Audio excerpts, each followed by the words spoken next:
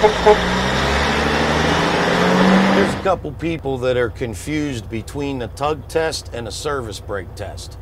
A tug test is when you push the clutch to the floor, you put the truck into gear. You release the tractor, leaving the trailer locked. You pull against it with the clutch slowly. Truck don't move, it's working. All you do is now set the tractor, release the trailer, and pull against it. It ain't moving, it's locked. A service brake test is when you release both of your valves, you put the truck in gear, you pull forward, and you push on the brake to make sure the truck's not pulling right or left. That is the difference between a tug test and a service brake test.